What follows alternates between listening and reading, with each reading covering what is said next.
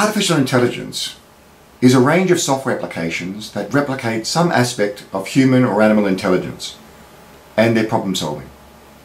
Increasingly, we have tools such as robotic pets and humanoid robots that look like and can do many of the things that we can do. Play chess, see, recognize objects and people, recognize what we say and talk back intelligently, and move about without having to be explicitly programmed to avoid specific obstacles. In games, this could be the decisions that a computer makes in trying to beat the player, playing chess or Go, or the pathway of moving objects to avoid collisions or to collide with the player in a game. Much of this programming can involve if-then selections, branches to make decisions based upon the information the computer program has available, for example the player's location or their score.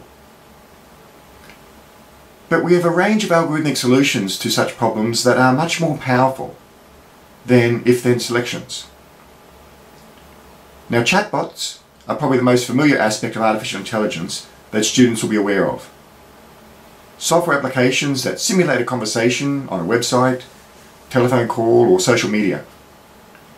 These are very easy to program, and students at all levels can create simple chatbots by adding questions and then the chatbot responses. Chatbots, however, can be much more complex in the algorithms they use, and one of which is expert systems and neural networks, to be able to respond to questions that have not been explicitly programmed. Now, expert systems are one of the easiest AI technologies for students to program. Similar to chatbots, the user asks a series of if-then questions, but instead of a conversation, an expert system is designed to provide answers to complex problems, one that often experts know about, but are difficult to detail in textbooks and courses. So an expert system on classroom management might capture the expertise of a teacher, and through a series of questions narrow down to a specific solution from a very wide range of classroom management problems. Now, expert systems are made up of a software tool called an inference engine, which answers the questions and provides responses, and a knowledge base of rules to apply in response to these questions.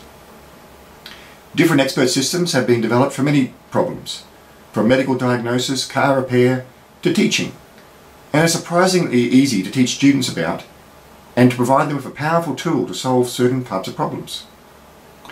Queensland's own Magoo has developed a great expert system and a creation tool with money, flags and sailing ship identification examples.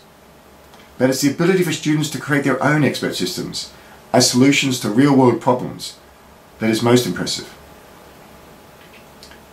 Now, beyond expert systems, we have neural networks.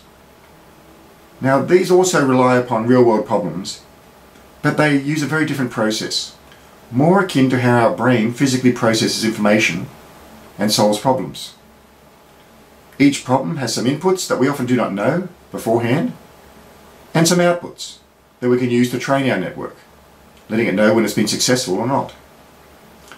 Between these are layers of interconnecting virtual neurons. So let us take an image recognition problem. We have a collection of many thousands of X-rays, some of which show cancer and some that do not. But it is difficult to come up with a specific algorithm to identify cancers every time. There is just too much information in each image.